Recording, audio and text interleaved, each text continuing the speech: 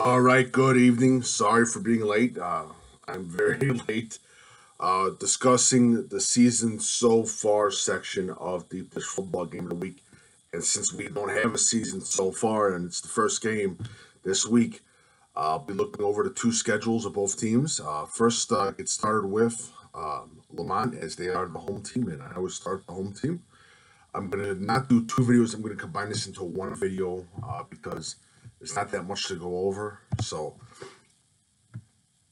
let's take it from here, and here I go. Batavia first game.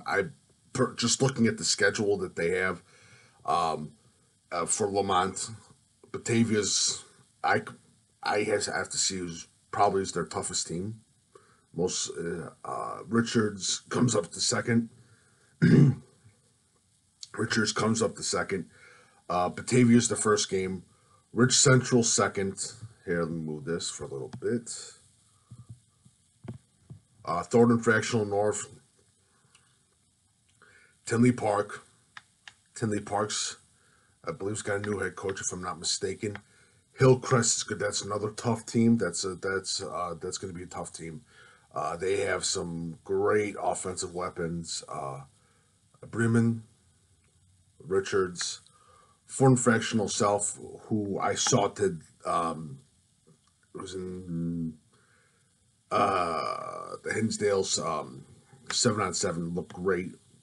Good group of wide receivers that they have in Thornton Fractional South, and their last game is Oak Forest. But when you look at the Lemont schedule, basically, it's Batavia, Richards,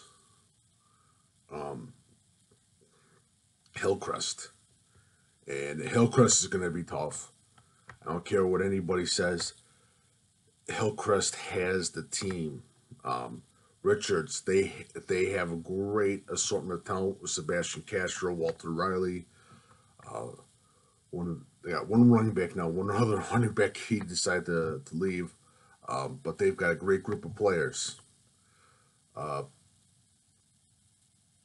Batavia is definitely a game when you can say they're,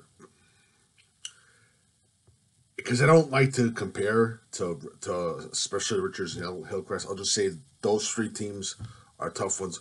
Rich Central lost some kids.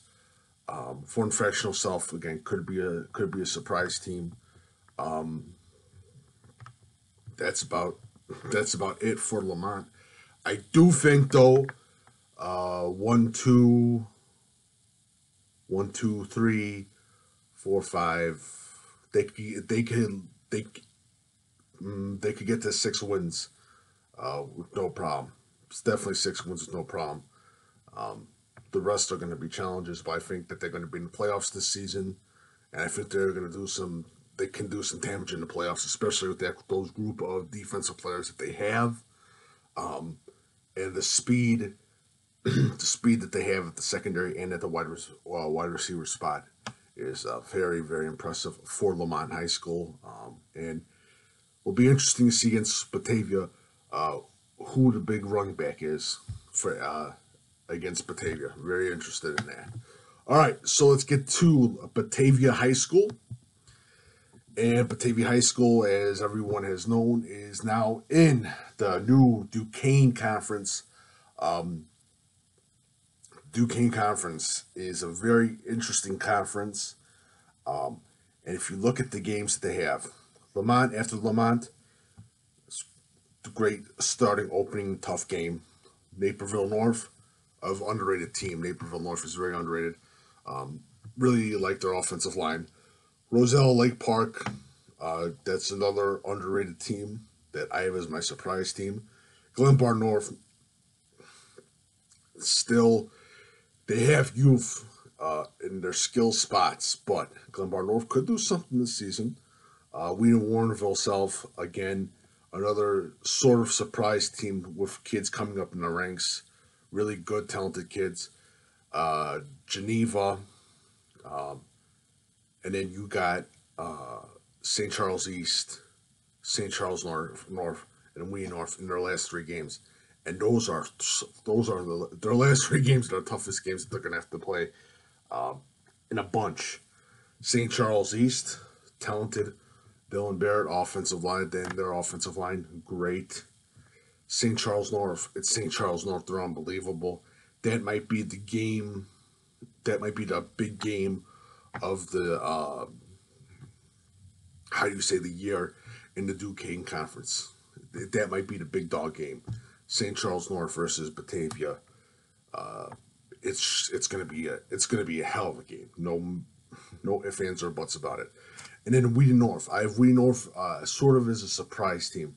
Very impressed with their, again, wide receivers that they have, the tight ends, defensive ends. Defense automatically is always going to be good when you talk about Wheaton North. Very physical defense. And it's sort of you can sort of make the claim Batavia esque in for Wheaton North. But good chance, the really good chance of Batavia is that they have a really good chance of going undefeated this season. The Batavia Bulldogs. I think, again, those last three games are going to be a huge challenge for Batavia. St. Charles North. Whew. Tyler Nubin. Offensive line. They got a great nose tackle as well. Quarterback, Browns taking over, who's a great quarterback, too. Just a great group of athletes. Good linebackers as well. Those last three games for Batavia, they're quite something. Very, very interesting. Very interested to see what Geneva's got. But I think the Bulldogs have a great chance of going undefeated this season. And it all starts with this first game with the Deep Dish Football game of the week, Batavia versus Lemont. Make sure you follow Coach Big Pete and Deep Dish Football. Like always, every Monday during Deep Dish Football is usually the quiet day. Tomorrow, talk players. After that, talking players. Talk about schemes, systems, and remember,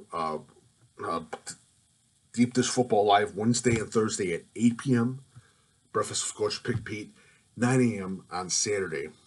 And tomorrow start with my two players to look out for, my two spotlight players to look out for in this game between Lemont and versus Batavia. Thank you so much, and have a lovely night, and keep it here for everything for the Deep Dish Football game of the week, week 1, Lemont versus Batavia.